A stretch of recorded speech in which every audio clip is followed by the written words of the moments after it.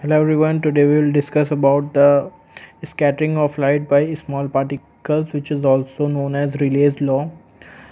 Since the blue color of sky and red color of sunset are due to phenomena called scattering, when the light passes through the Earth's atmosphere, much of light is absorbed by fine dust particles and air molecules in the atmosphere, which gives out the absorbed light in some direction.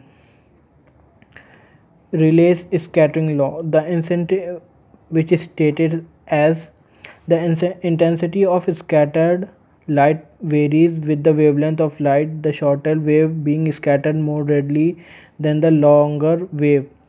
Rayleigh proved that the intensity of scattered light is inversely proportional to the fourth power of wavelength, provided the scatterer is smaller in size than the wavelength of light.